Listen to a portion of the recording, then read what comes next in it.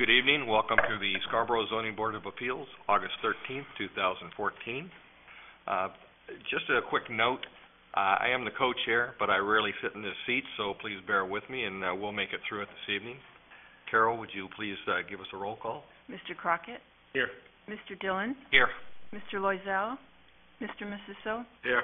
Mr. Richard? Here. Mr. Stanhope? Here. Mr. Stark? Here. And for the purposes this evening, Mr. Stanhope, we will not need you voting, but your comments are certainly welcome. Okay. Mr. Stanhope is an alternate here. Please, if you would, rise and join me in the Pledge of Allegiance. Pledge allegiance to the flag of the United States of America, to the republic for which it stands, one nation, under God, indivisible, with liberty and justice for all. Appeal number 2430, a variance appeal by Emily Carson, has been tabled until next month. So if anyone here is in here for that appeal, it will not be this evening. 2431. Pardon? Is it 2431? I'm sorry. For the members of the board, the itinerary the agenda here is incorrect. So kind of go off of the names that I'm reading, if you would, please. Any changes or comments on the minutes of the July 9th meeting? Move to approve the minutes from July 9th. Second. Okay, vote of hands, yes. Okay, 5 yes. Okay, we'll start this evening with appeal number 2529. It's a special exception appeal by Leslie Grimshield, 11 Farmhouse Road, to operate a home occupation as a licensed massage therapist in the RF zone. Could we have the appellant or a person to take the stand, if you would, state your name and your address into the microphone for the record? Leslie Grimshield, 11 Farmhouse Road. Okay, would you describe what you'd like to do here and kind of give us some information on the backup that you've given us? The information that you've given us in our packets, we need that for public record. So okay. While we have an opportunity to see it, the general public does not. So we need you to go through that for us, if you would. I am a retired physician, also trained as a massage therapist. I've been practicing as a licensed massage therapist for 12 plus years. I've had 2 home offices in the past. I'm currently in an office in South Portland while we're renting, awaiting this new house, new construction to be finished. And the house first floor allows me to actually enclose one of the rooms that's quite near a bathroom and off to the side of the house so that I could potentially have a home office if it's approved. Let's see. Mostly what I practice is medical orthopedic massage. I don't have a very heavy schedule. I'm not a spring chicken anymore. I pretty much see at the most 2 people in a day. If I saw 10 people in a week, that would be a lot. So traffic in and out of the development would be pretty much minimal. And if I had to go to my office, the traffic would be me going to the office instead of somebody coming to me, because a lot of times I'll have a morning person and then an evening or late afternoon person. Okay. Mr. Longstaff, any comments from the planning department? No, other than the staff comments that I provided you. Again, all home occupations are only allowed as special exceptions by approval of the zoning board, and that's what you're here to make sure that it meets the criteria that's spelled out in Section 4I, 1 through 5 of the zoning ordinance. Questions, comments from the board?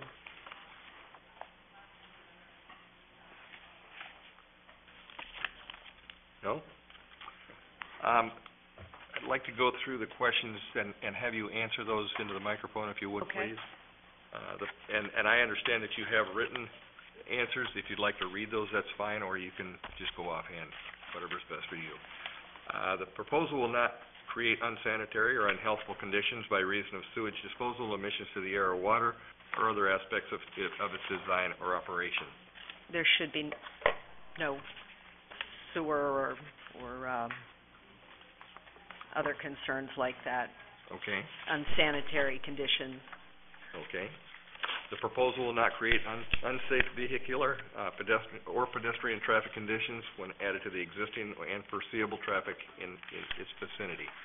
As I mentioned, it would either be me going to my office or somebody coming to my office, so in any case, someone would be traveling along that road, so pretty much it's going to be a wash as far as increase in traffic. Okay? The proposed use will not create public safety problems which would be substantially different from those created by existing uses in the neighborhood or require a substantially greater degree in municipal fire or police protection than existing uses in the neighborhood. I don't anticipate any increase in usage. Okay. The proposed use will not result in sedimentation or erosion or have an adverse effect on water supplies. Cannot imagine how I would cause erosion with my profession. In fact, I'm a gardener, and I am looking at blocking all the erosion that's occurring around my house, probably right now as we speak. Yeah, there may be a little this week. Yes, I think so.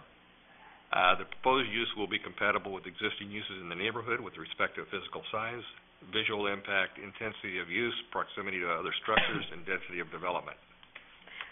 Currently, the home was planned as a spec home, so it's pretty much fits in with the neighborhood.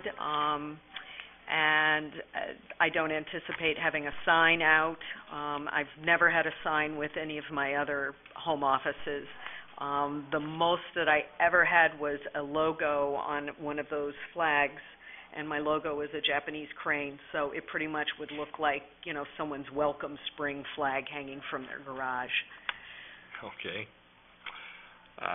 If located in a shoreline zone, I don't believe you are. Is that correct? I don't. We're not on the water. We're in wetlands, but It's not applicable. yeah. I didn't think so. Okay. The applicant has sufficient right, title, or interest in the site of the proposed to be able to carry out the proposed use. I'm sorry, I didn't hear that. The applicant has sufficient right, title, or interest in Yes. the site. We will be closing on the house in the next few weeks. Okay. And the applicant has the technical and financial ability to meet the standards of this section and to comply with any conditions imposed by the Board of Appeals pursuant to subsection 5 of this section. I don't anticipate any problems requiring that. Okay. Proposed use will be compatible with existing uses in the neighborhood with respect to the generation of noise and the hours of operation. As I stated in my paperwork, my hours of operation are pretty much I start at 8 a.m. at the earliest. Most of my people are 9:30 clients. My last person is leaving, I anticipate, at 7 at the latest. Pretty much my last appointment is at 5:30. So it's just allowing for Okay. time. Questions And- from the board?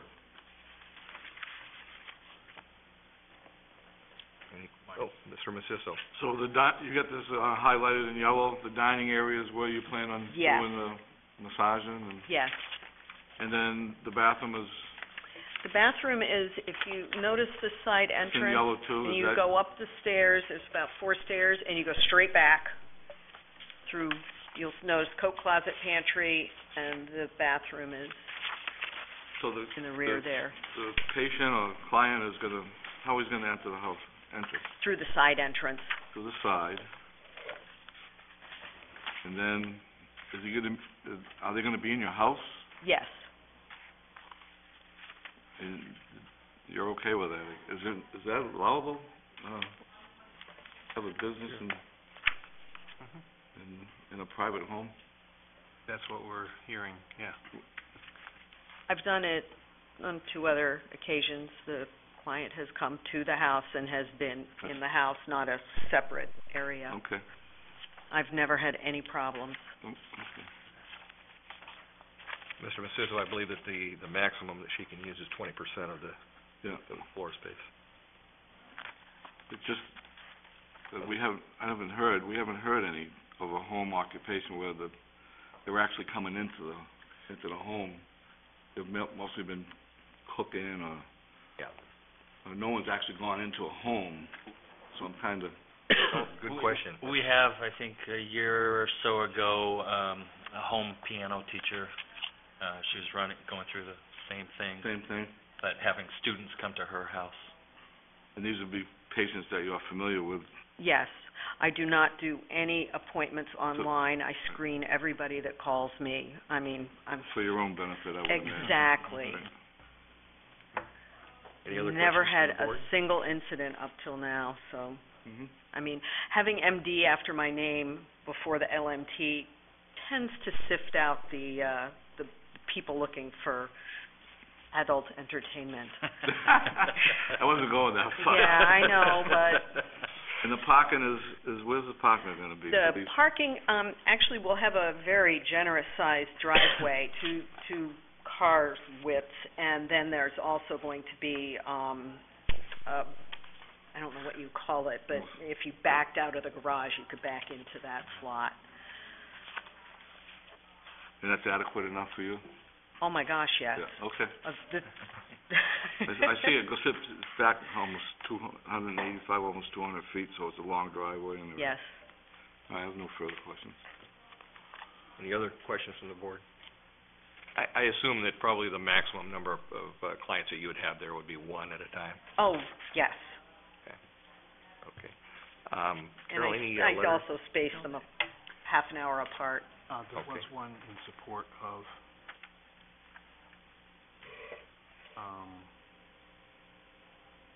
I should have checked with you before we came up. I'd forward that to you.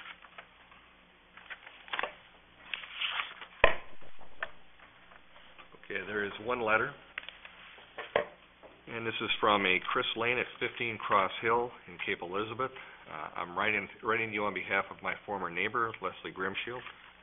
When I was a neighbor of Leslie's, she had an office in her home. While I can understand that the request for a home office can raise concerns from potential neighbors, I can honestly say that never once did I notice any activity from Leslie's business. I live right on the corner where her cars would turn into her street. I'm especially concerned about traffic on that corner because I have young children that play in the yard and near the street, bikes, skateboards, etc. I never noticed increased activity or decreased activity after she moved out from the neighborhood due to her home office. Please feel free to contact me if you have any questions. So, thank you, Carol. I'd like to open it up to the public for any comments. Anyone care to speak? Okay, close to the public. What was that? I should say good luck with that. Oh, thank you.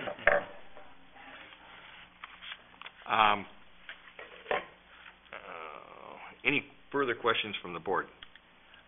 If we move this for approval, would it be prudent to add upon completion of the closing of the property? We could probably do that, but I I- don't think she wouldn't be able to get in there without closing on it anyway. That's true, yeah.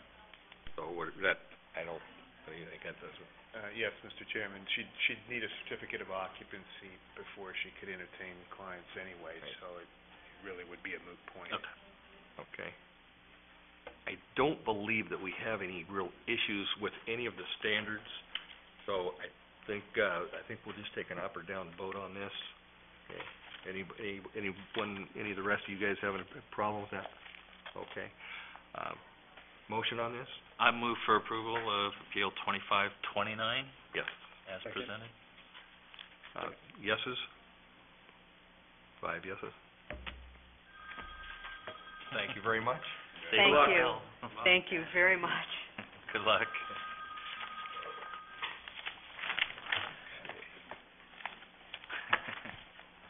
First patient. He's watching us on TV. We won't go there.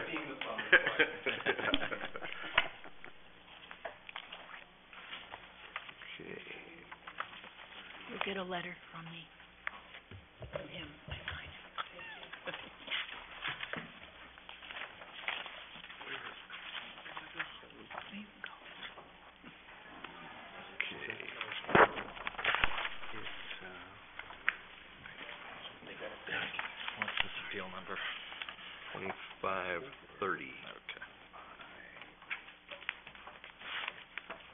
Okay, next appeal is appeal number 2530. Way over there. Limited reduction of yard size, appeal by Lindsay Harris, 12 2nd Avenue. If I remember right. That's 2429.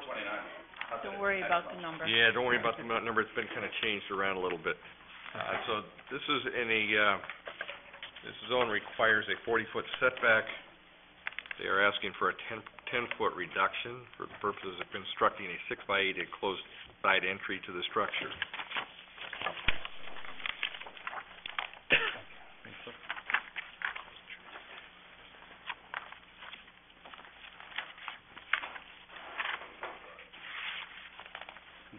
Good evening, members. First, my name is Robert Krauskup. I'm a Scarborough resident and the contractor on behalf of the appellant, Lindsay Harris. Apologize for the late entry on the pictures. Brian was generous enough to help me out. We were late with the deadline, or getting close to the deadline, so having some pictures developed in time to get the application in was difficult at best, and Brian was very helpful with that. Okay, if you wouldn't mind, go ahead and tell us what you're proposing to do here. Okay. If you'll see, and maybe I'll just take you through the pictures as well as just a brief description. But what we're proposing is an addition to the northern side of the house, approximately 6x8 in dimension. If you see that side of the house in the pictures, you'll see currently a stepped entry into the side of the house with a covered porch. It's approximately 2 feet by 4 feet, 2 feet out from the house, and approximately 4 feet wide. And as you will see by those steps, it's really not, and one of the reasons that Lindsay contracted with me to get rid of that. She doesn't feel it's safe. It's hard to navigate. She's got kids, groceries. That entrance actually goes into a set of stairs that goes down to a basement and then 2 steps up into the kitchen. As opposed to the front entrance, which actually doesn't have any, you can see through the pictures, doesn't have any clear-cut way of getting in there from her driveway. So she was hoping to add this mudroom addition. As I mentioned, it's a 6x8 structure.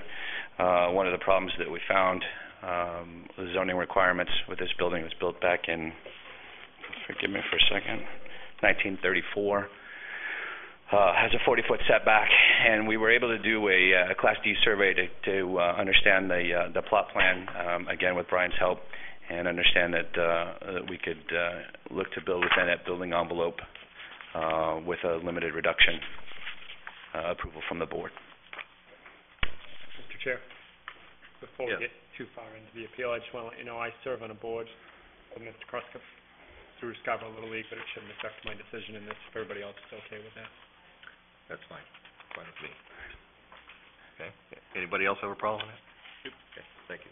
Thank you for listening. Thanks, Leroy. I appreciate that as well. Mr. Longstaff, other than the comments put forth by the zoning department, anything else that you'd like to add to that? Mr. Chairman, I'm still a little bit confused on the drawings that Mr. Krauskup has provided. I'm not seeing the math working out to meet that 30-foot setback for the limited reduction of yard size. And I would encourage the board maybe to ask Mr. Krauskup if he could clarify. I'm seeing one of the late submissions, the submissions after the packets went out, with a sketch showing a 33-foot distance to the road. It doesn't say to the center of the road or the right-of-way of the road, so I'm still not clear where that distance is being measured to and from.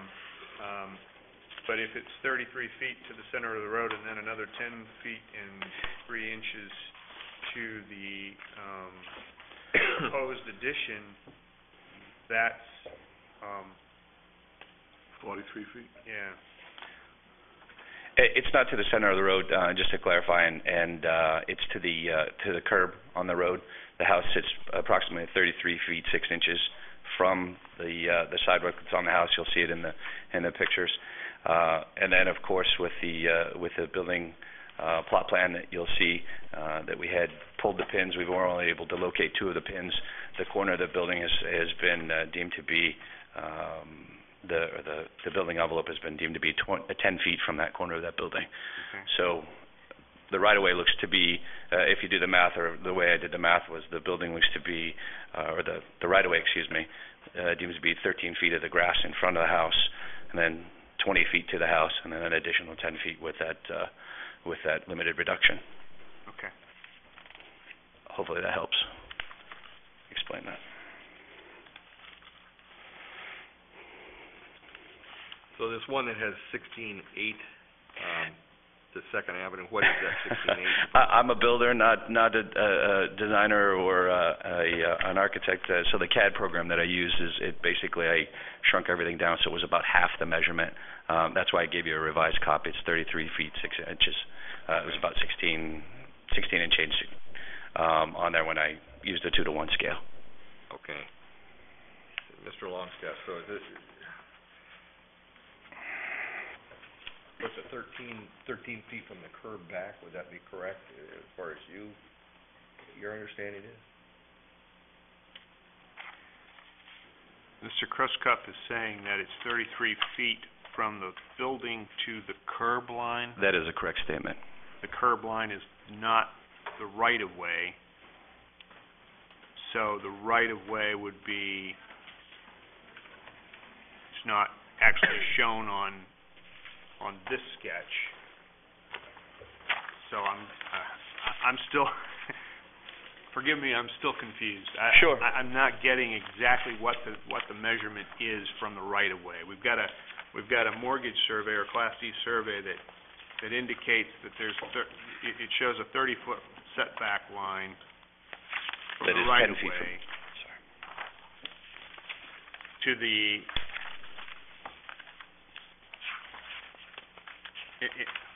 in the side entrance. The proposed side entrance looks like it's crept inside that 30-foot line, a little closer to the right-of-way. The current entrance that's there with the roof on it is that's indicating that roof line? That is indicating that current roof line. Okay, thank That you. is not indicating the proposed roof line. That was part of my confusion. We had that. I know you deal with so many of them, so I can appreciate your position. I know that was a question before. Okay, now it makes sense to me. I see that roof line extends beyond where that proposed structure is going. Correct. In fact, that existing roof line that you see in the pictures is at 9'4" from the corner. Well, you're 10'3", so it's actually Right. pushing it back a foot. Correct. Okay.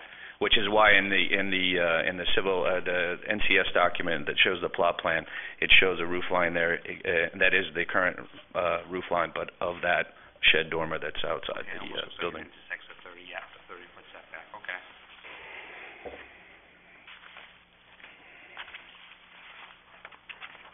Mr. Richard, you're good with that? I am. Yep. Okay. Yeah, we certainly aren't proposing to come any further forward than any existing structure that's there. We just want to incorporate that doorway into the inside of the proposed addition. Okay. Other questions from the board?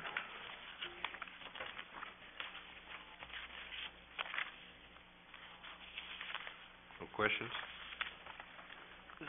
The mudroom is now totally within the envelope. Yes, it would be within the envelope. I think one of the issues, and I double-checked it today because I wanted to be clear for the board, was the measurement on the current roof line, and one of the difficulties, obviously, is keeping that new roof line within that spectrum. So we're going to be close. It's going to be a little bit thin in the front in terms of an overhang, but we'll make sure that it meets the requirements. So, I have a question. Yes. So, I see the oil spill is right there? In fact, they were recently moved to that location. We may have to move them again. Okay. But that is about 6'8" from where the front of the building would start back to those oil lines. So we're close, and we may have to move them just a bit further. So the building is not going to interfere with those, obviously, you're going to... Right. Okay. Correct.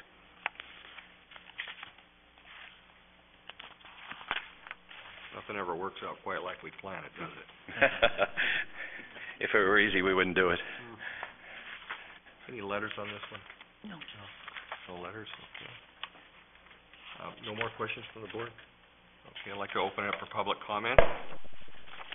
Anyone from the public care to speak? Okay. Close for public comment. Okay, well, I guess we'll go through the questions.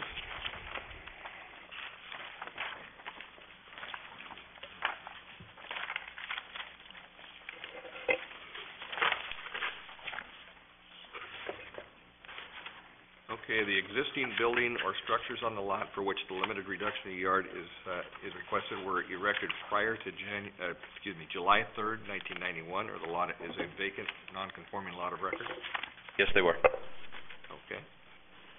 The requested reduction is reasonably necessary to permit the owner or occupant of the property to use and enjoy the property in essentially the same manner as other similar properties are utilized in the zoning district? Yes, in fact, we think it will increase some of the safety factors of the house as well in terms of entry to the house, Okay. particularly in inclement weather. Okay. Is this an entry that's used a lot more rather than the front entry? That is her primary entry into the home. If you'll notice in the pictures, you'll see the driveway slopes around, and the only other entrance is in the front of the home, which would be, street side. So there's no path. I think there's a couple of stepping stones that get to the set of stairs that are out there, but this is the primary entrance into the home. Okay. Due to the physical features of the lot and or the location of existing structures on the lot, it would not be practical to construct the proposed expansion, enlargement, or new structure in conformance with the currently applicable yard size requirements. No, not at all. I believe she would love to have it bigger if that was possible, but we understand the requirements. The impacts and effects of the enlargement, expansion, or new building or the structures on existing uses in the neighborhood will not be substantially different from or greater than the impacts and effects of a building or structure which conforms to the yard size requirements. No, as I stated before, the front setback, although obviously that's the exemption that we're looking for, the building essentially goes towards the side setback in direction, doesn't come any farther forward than the current building, so it shouldn't prevent any problems or issues of that regard. Further, that I did one about 4 years ago over on 3rd Avenue, and a very similar situation, so other people in the neighborhood are doing the same thing. Okay. The applicant has not commenced construction of the enlargement, expansion, building or structure for which the limited reduction in yard size is requested, so that the Board of Appeals is not considering an after-the-fact application. I'm sorry, could you state the first part of that? The applicant has not commenced construction. I dug up the stones in the front stepping stones, but there has been absolutely no construction that has been done to that. But okay. Additional comments, questions from the board?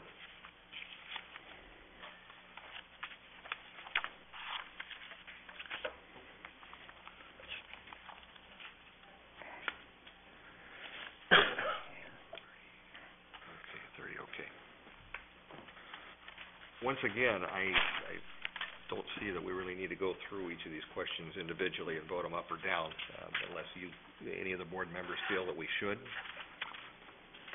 Okay. Mr. Maciso. What's the height going to be? Is it going to be basically the same as the It will be about 3 feet higher than that current apex on the top of that, just based on the fact you'll have 8-foot ceilings in there and then a 4-pitch roof on there. Substantially below the window above it, so.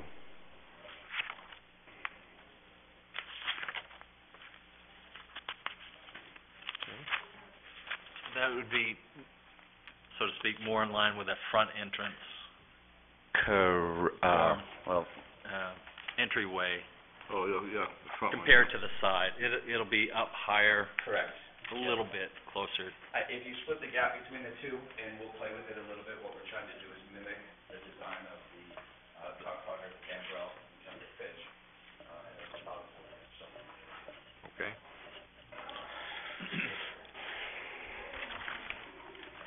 Good questions, motions from the board? Move to approve Appeal 2530 as presented. Second. Those in favor? Do we get any letters or anything? No letters. No letters. 5-4. Thank you very much. Thank you. Good Uh, luck. Also just wanted to say thank you to Carol, 28 years, we appreciate everything. You're welcome. When's the anniversary? I'd like to open the floor up to any comments or questions, anything that the board would like to comment on record. I'd also like to chime in on thanking Carol for her dedication to this board and many others. I would concur. Yes, thank you. Second that. Mr. Chairman, if I could? Yes. Just two things. Next month, in September, we are planning to have a training session with our town attorney, Phil Saucier, Perfect. just on some zoning boardsmanship issues, just kind of a general refresher. Periodically, we like to try to do that if possible. And what we would do is hold the meeting, we would start the training, rather, at probably 5 or 5:30, and I'll get that out to you. We'll provide some food. It won't be gourmet, but we'll feed you a little bit in return for your presence, and then we'll move into the regular meeting at 7 o'clock. So more on that to come. Perfect. And I would also like to mention that we're going to sorely miss Carol. Carol Bristol-Logan has been with the town for 28 years. And a half. And half. I just roughly calculated, Carol, and guessed that you've probably done well over 300 zoning board meetings in that time. Wow. That's not to mention the number of planning board meetings that she's also done agendas, minutes, and notices for. So the body of work that this woman has done for the town of Scarborough is pretty amazing. So congratulations. Thank you. And best to you. Carol, we are, I think we will all miss you a great deal. I hate to see you go, but you have certainly deserved your retirement. And I don't know how anybody's going to fill your shoes. So thank you once again for your service. You're welcome. Was this third appeal thrown out or just moved? Tabled. Table till next Keep month. hold of this? Hold on to it, please. Will do. Move to adjourn. Second. So moved.